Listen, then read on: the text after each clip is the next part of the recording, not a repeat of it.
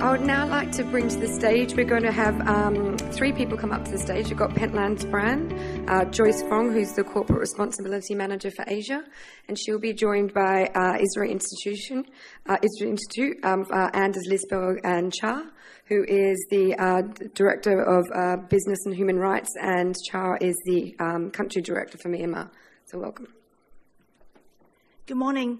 I'm Joyce Fong from Pentland. Thank you for allowing me and my partners, Issara Institute, to take part in today's conference. So I'm a buyer. So our company, Pentland, is actually a family business, and we own a lot of brands. Not a lot of brands, some brands, and also we license some of the brands. So we manage on the brands, and we have a lot of suppliers that producing for us.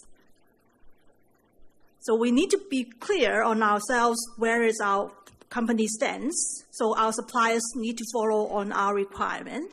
So what we are doing is like we have a very clear policies about modern slavery that is unacceptable for us, and we need to have our standard, our policies that tell our suppliers that the supply chain need to be look into what happens, what is the risk at the factories, and then we have to create our vulnerable workers policies to make it more clear about how we tackle on modern slavery.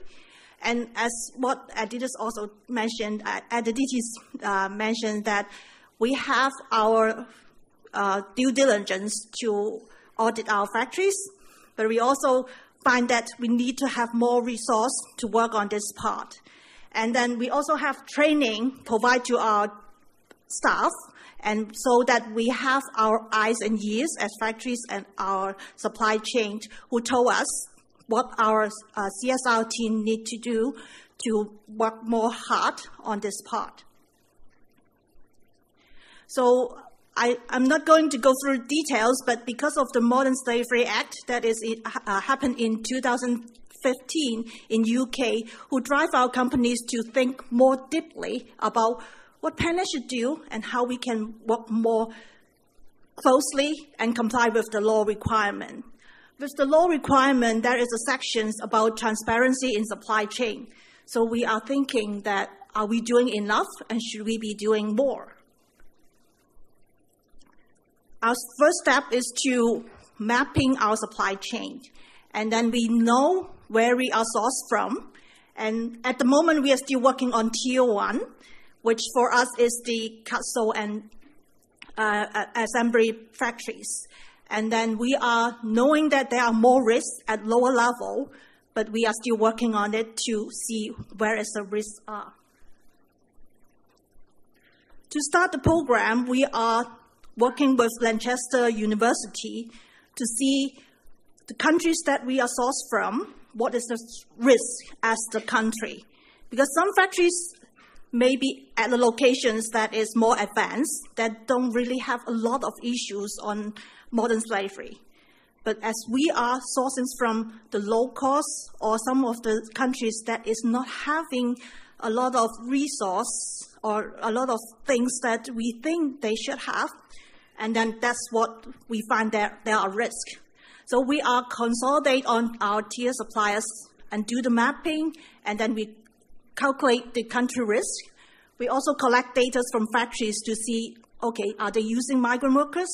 Are they in a lot of issues about the child labor, or issues on the excessive hours?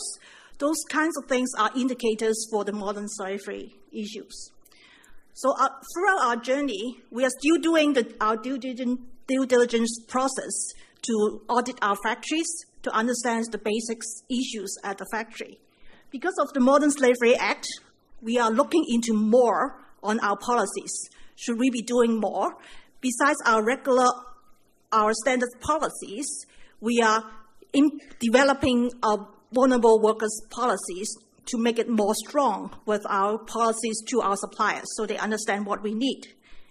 And then we are conducting training within our internal team and also for our staff on site. So they are facing factories. they should be able to tell us what happens there and how they can see some risks at our supply chain, and then they can feed back to our CSR team.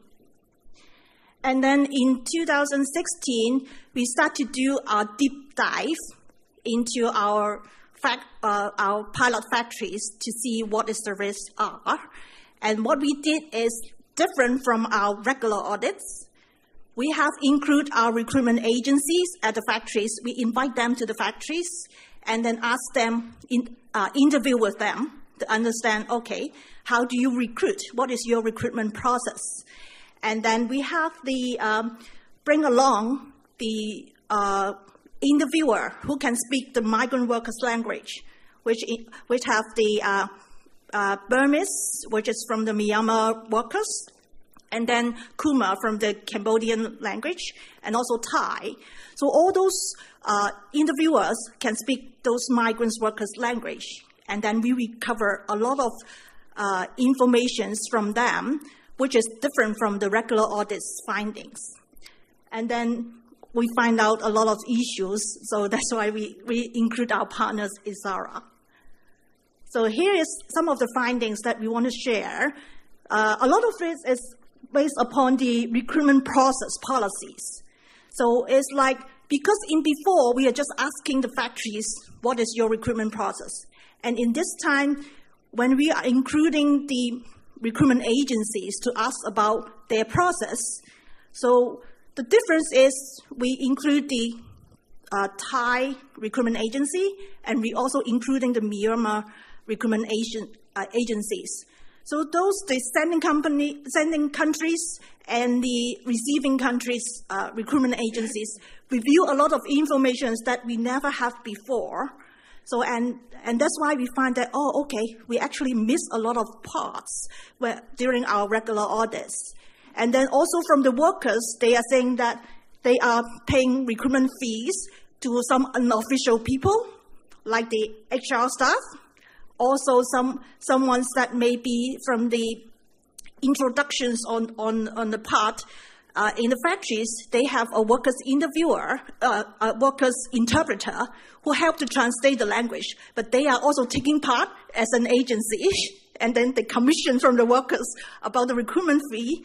So workers need to pay them to introduce them to the factories. As they cannot speak the local language, they can only rely on the interpreter to tell them what's happening at the factories. And that's why they pay them. But it is not supposed to be, not allowed to be in our policies to pay those kind of recruitment fee from the workers. And then we find out a lot of issues on grievance procedures, and also factories also implement some requirement, limited the access on the bank book. We said we don't allow for the withholding passport, but they withhold their bank book, so they cannot go to the bank and get their money, and they need to go through the factories to get the money. So those are the interesting information that we get, and we think that we need some more process for us to remediate on the issues, and that's why we bring our partners, Issara, and I pass it to Issara to introduce their inclusive monitoring system, how they can help us to remediate on the issues.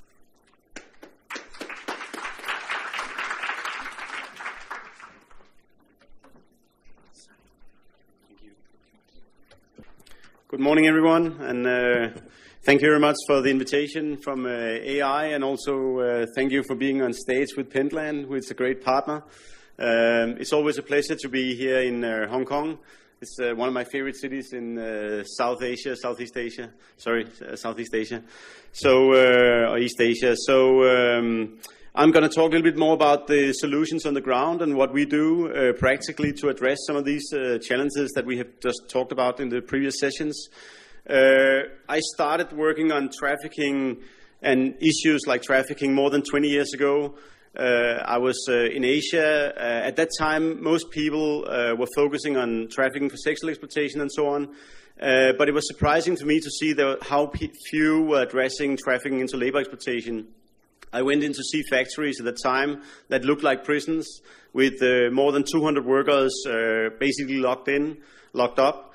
You had 4-meter high fences, barbed wire, you have guards with pump guns in this case and all to keep people in. And you had the workers been working there for 2 years in export businesses, and nobody really addressed that at the time. Things have changed, and we have improved a lot since, because at that time nobody knew really what trafficking was or modern slavery. Nobody used those terms, and that's changed. Today we are here all together because we are talking about some of these issues too. We have legislation, we have international standards and conventions and so on. We know it's a risk in global supply chains, and we also know how to address those risks in a way.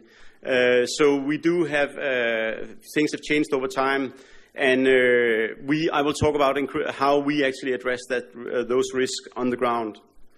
So let me see how it works. I'll start out showing a video of how we operate, because I thought that would be a good way to present the way we work. So we'll start out with a 4-minute video to introduce. I hope it works.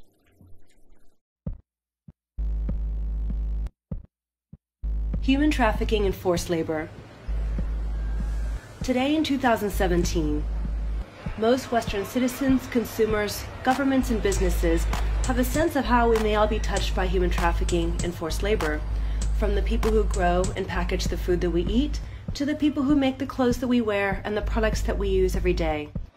We have a sense of how we may be possibly touched by human trafficking and forced labor, but we don't know exactly how. How is this possible in today's information age? Complex global supply chains obscure connections between us and the producers at the other end of our supply chains.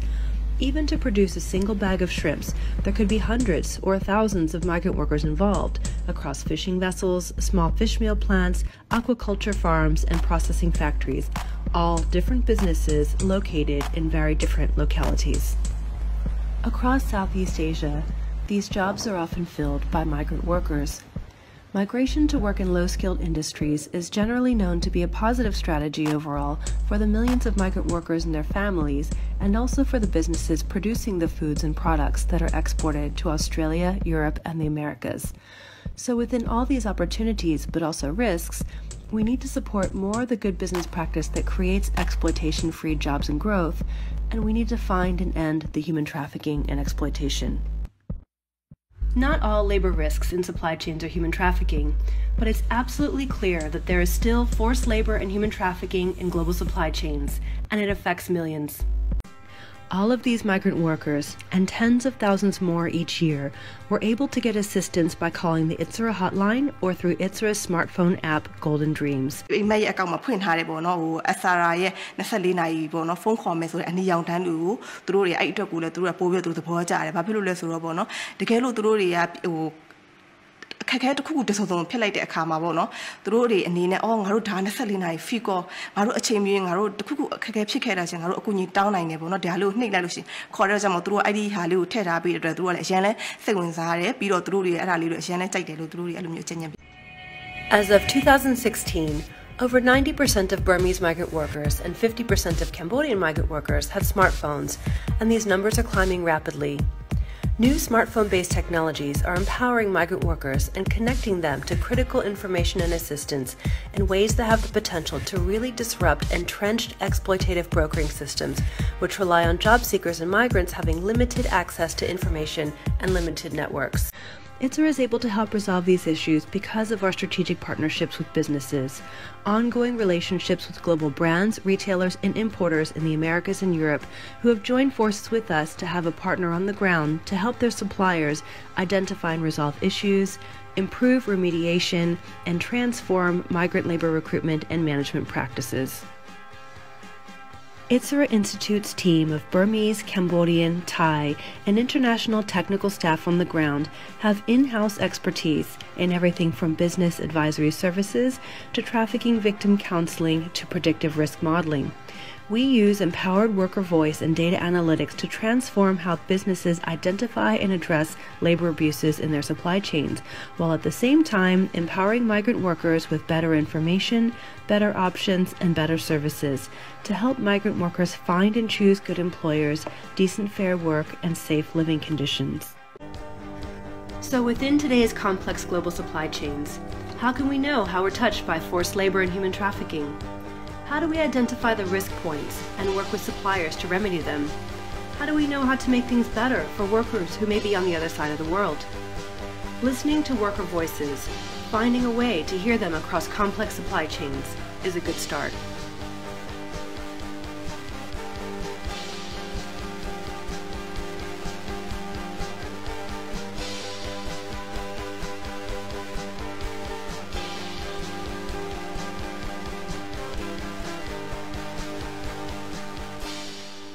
I think that's a good way of introducing how we work, so you can see a little bit what's going on the ground. Who we are, first of all, I am the Director of Business and Human Rights at Issara Institute. I have a background working on these issues, as I mentioned, for the last 20 years. I've been in ILO for many years, 6 years. I was in ILO in Asia, also addressing these issues. I've been working for the police back in Europe. I'm originally from Denmark, and I worked with the Danish government also. In the last 4 years I spent with the Danish government, working in the Ministry of Foreign Affairs, also working with the private sector and engaging with the private sector as more private sector and business people are getting concerned and involved in addressing these issues and so on. So we are an American-based NGO, an American-registered NGO, but based in Thailand and Myanmar. And our aim is basically to improve working conditions in global supply chains and do that in partnership with businesses and to help businesses reduce and manage the risk of hidden forced labor, etc., in the supply chains. So even we are an NGO, we are actually more working like a business in a way, as we have a very clear no name and shame policy, and we are working with major global brands to address these issues, to reduce the risks and so forth. So our program is basically consists of three major components. We got the Issara labs, where we have data analysis and we analyze the situations on the ground, the risk factors and so on. We got what we call the Business and Human Rights Department, identifying the labor risk and so on, and I'll get back to that through what we call the ILM, the Inclusive Labor Monitoring. And we got a Freedom of Choice program, which is basically providing assistance, direct assistance to victims. So we started a couple of years ago, but we have been growing quite fast. So we already now are covering different sectors. We started in the seafood industry, where there was a lot of challenges into the seafood and food processing in Thailand mainly. And we have now also recovering like other agricultural areas, poultry, and recently we moved into garments and footwear. And that's why we are partnering up with Pentland in that case. So our model is basically consists of three different components. First, what we call worker voice, and I'll get back to what that means. How we use worker voice to empower workers and get information from workers, and how we then use that information and analyze that information and work on technical solutions on the ground and remediation and so on. So hopefully that should be a kind of a triple win. It's improving the conditions for the workers, it's reducing the risk for businesses, and it's also improving the conditions in general, which is also an interest of the governments and so on, where we work. So the way we engage with workers directly is through multiple different channels. And one of them is direct outreach, so we go meet the workers at the factories, at the canteens, at the housing areas, and that's a big difference. We are on the ground, and we have outreach teams who work in local languages. We have a helpline and a hotline also that runs 24/7 in local languages, so workers can call in and report on issues and so on. We got what we call Golden Dreams, an app, which is basically a kind of a trip advisor for workers, so they can report, they can send alerts, and they can also rate recruitment agencies and the workplaces and so on. So through that, we generate a lot of information that we can transform into business intelligence, and that can help us inform the businesses and global brands about the risks. And we also work, there are different kind of social media platforms that we use. So we have like more than 85,000 followers on Facebook and so on. And we have closed chat groups and so on for workers in local languages that they can report in on. So all of that we call worker voice, and basically it's all about, I don't know whether maybe we can have a discussion about what worker voice means. It means different things for different people in different organizations. For us, it's about capturing the voices and experiences and make that into a clear mechanism for remediation for workers. So that's a very important component. And the model that we call the ILM, Inclusive Labor Monitoring, basically looks like this. So what you see there is like we start out with strategic partnerships with major global brands like Pentland. We then get information about their supply chains. This is in some cases confidential. In some cases it's already disclosed, open. And then we access businesses, the suppliers at local level, and we get to talk to the workers, to do the outreach. We talk to the management and the HR of the businesses and so on. And through that, we generate a lot of information. So the workers start to call back, they start to report back and so on. And we have a dialogue with the businesses. Then from that process, we identify issues and challenges. And then we work on the solutions. And what is different is like we also go back and actually call the workers. So we return call to workers to ask whether solutions have improved after we address them with the suppliers and so on. So we have a continuous kind of monitoring and follow-up as well that focus on remediation. And that again should hopefully improve results both for businesses and for the workers on the ground. So that could look like some of this, like a lot of a mix of technology, as I mentioned, that we use new innovative technology to do this, but also a lot of human outreach and people on the ground. And my colleague Chacha will talk a little bit more about that. So our impact, we have, as I mentioned, we're just a couple of years old. So this is kind of a new approach, and we also different from auditing. And maybe we can have a debate about that later if we have time. But as you see, like we are now covering like in the ILM approach here, we have like 100,000 workers included. We got 17 strategic global brands on board. We got 90 Thai suppliers, some of them quite big businesses, and we got like a lot of followers on Facebook and social media who can report to us on some of the issues we address. Then we also bring together businesses at different levels. So we have a global forum. Last year in November, we had a global forum on ethical sourcing, and we will have another one again end of the year. We don't have the date right now, but we bring together global brands, local businesses, recruitment agencies, governments, and so on, NGOs and other stakeholders to discuss some of these issues to improve the conditions and to share new technology-based approaches to address these issues and to improve and mainly manage the risk of forced labor, modern slavery, etc. So this is in very brief our model. And with that, because we have limited time, I'd like to invite my colleague Chacha, who is the director of our new Myanmar office, up to talk about like what we do in Myanmar and also on our ethical recruitment program, which is quite new. Yeah, please, Chacha.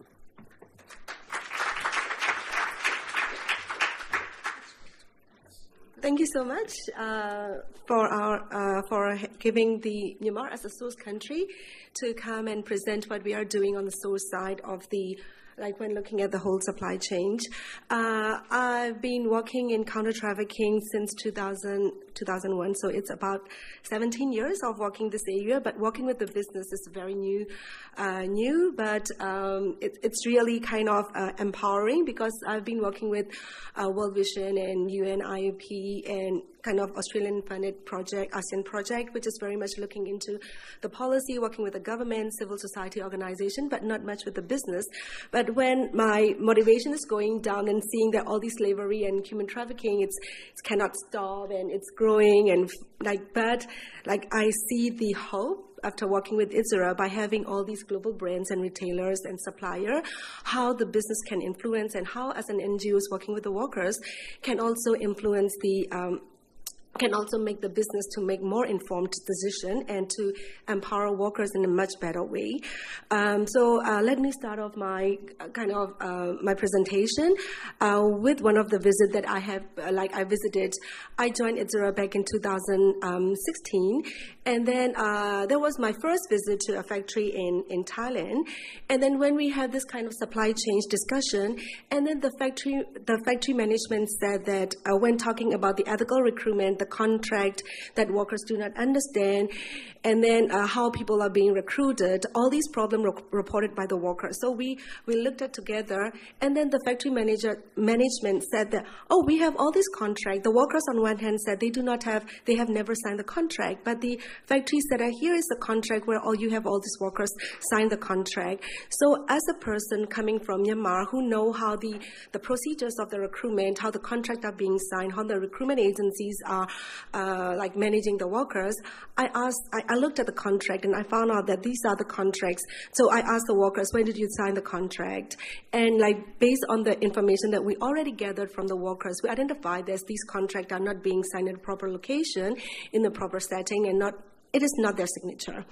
And so we can tell them, based on the information from workers, we can say that, okay, this is not the contract. The contract should be signed in this and this location at the presence of the Ministry of Labor and the recruitment agency, but it is not that way. So I think the source side information is very important. So where I see the benefit, the Issara see the benefit of engaging, having the office and the team working in the country of origins in order to kind of help the whole process of supply chain up to before the workers are making decision to come to end up in the factory. So when talking about, and we feel like Issara put ethical recruitment as the priority because we realize that many of the problem that workers face or the factory, the supplier face in the supply chain is because of these all these problems that caused by the recruitment process and the recruitment agencies, both formal and informal, the recruitment recruiters. So we thought that, okay, there are many things that we can tackle since the beginning of the whole journey of the migrant workers, which is the ethical, to have the ethical recruitment. So we try to understand the root causes and underlying factors, understanding the policies and processes of the two governments between Myanmar and Thailand, as well as the international, how the international conventions are being kind of applied by the recruitment agencies as well as the factories. And we also try to understand the behavior and the situation of the job seekers and the migrant workers, because they are the ones who are making the decision based on what they have been informed and how they interpret and understand. So it is very important to understand their behavior and situation and the challenges faced by the job seekers and workers. And at the same time, we also have more and more engagement with the recruitment agencies, because there are reasons why recruitment agencies are collecting more fees, why the recruitment agencies are acting in a certain way that we do not want them to continue doing, because it's caused a lot of problem. So I want to have some of the pictures just to show how we are working in the source side. And this is one of the recruitment agency of it's recruiting workers to a supplier going to a factory which is in the Pentland supply chain. And so we see the opportunity in the source community where workers are hanging out, waiting for the interview, very anxious and excited what they will be interviewed. So the Issara team, not only Issara staff, but the local civil society organizations, some of the return migrant workers who are willing to be our ambassadors. And then we work together with them and we help them to understand introduce them with our Golden Dream Android phone applications and also the hotlines that they can call when they arrive to Thailand, which is free, so that workers feel empowered and workers kind of know Issara that they have someone to help them along the way. And this is where we go through everything, and even to understand the factory policies, because many factories that we explain to them in the very beginning, the production line, all these do's and don'ts, and then the working schedules and everything. But we have to understand that not all the workers can understand and grasp all this information because they are working in the farm. How can they know that they can do whenever they want and they can rest and relax in the field after doing the kind of farming? But the setting of the factory is totally different. They do not understand how to kind of use the what is the OT and what is the schedule and why they have to work in the nighttime and all these shifts. They do not understand, but that's why we cannot assume that by sharing them those information in a leaflet they can read, but they cannot understand what exactly means. So for us, based on what we have been gathered from the workers on Thai side, on the challenges that they face on Thai side, working in this industry, this factory, we know that what are the information that we can offer to the workers before they migrate or even before they make the decision. And so not only we involved in the interview process or pre-departure activity, we also now start thinking by working with the Ministry of Labor how to reach out to a wider kind of workers. So this is the location where workers are waiting at the border areas. This is the final destination before they cross to Thailand. So there are thousands every month. There are 15,000 workers going to Thailand. And then they are sitting there waiting for the documents, their visa and the smart card to be issued before to enter to Thailand. So we see that this is a big opportunities. They are waiting for half of the day, and then we go and introduce them what are the rights, what are the do's and don'ts to live in Thailand, and we also introduce them with our Workers' Voice channel. So that's where we start receiving many calls. Another thing is back to the data. We gather all these information based on we develop the trust, we empower the workers to contact us, and then we inform them that our Workers' Voice channel hotlines, it is 24 hours, 7 days a week, and we keep everything confidential. And then so they feel safe. They can test from the border. When we do the outreach, they have already the Thai SIM card, and they start testing the call. So when they test the call, and this is why we continue building trust with them and put them in a kind of a comfortable situation.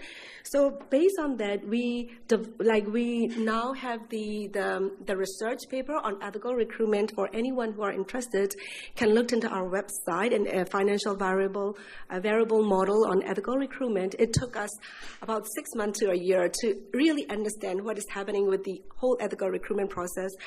And then this is the kind of cause and field analysis. But because working with the business and working with the recruitment agencies, everyone worried that why I'm having to work with the NGO, and is this NGO coming to offer all these code of conducts and things that I have to do, which will affect my profit margin. So we also have to understand how all these recruitment agencies are paying the informal, having to pay the informal fees, how the policy impacting the whole process that caused them to spend more and to have less profit. So when we start talking about ethical recruitment, they say, oh no more ethical recruitment. We don't want to hear about this, because we know that it will cost us more and it will affect our profit margin.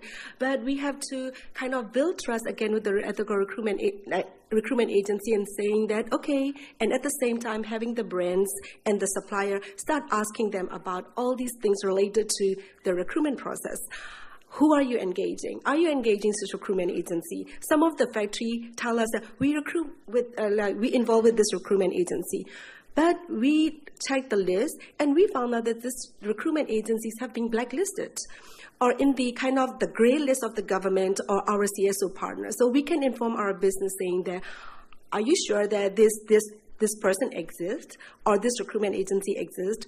And then do you want to hear more about how the recruitment agencies is doing on the source side?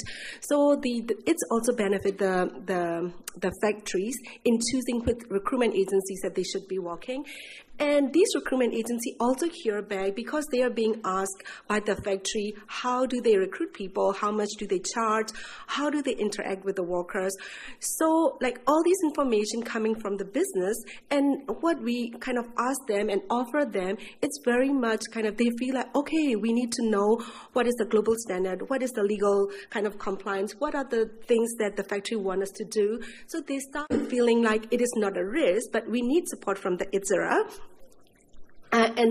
So that based on that, we have cost and fees analysis. And when we talk about ethical recruitment, it is not about only zero fees. It's talking about legal compliance, ethical and professional conduct, not free of charge services, how transparent and ethical term of engagement between recruitment agencies and the factories, and transparent wage deduction and benefit, healthy, safe, exploitation, free working and living condition, access to remedy and functional grievance mechanisms. So I think this is how the whole model, it's like having both, not only working in the factory or the store, like in the destination, but having engaged the source side engagement from the Issara team, as well as we are engaging with the wider civil society organizations and return migrants. It's how the business can benefit. Thank you so much.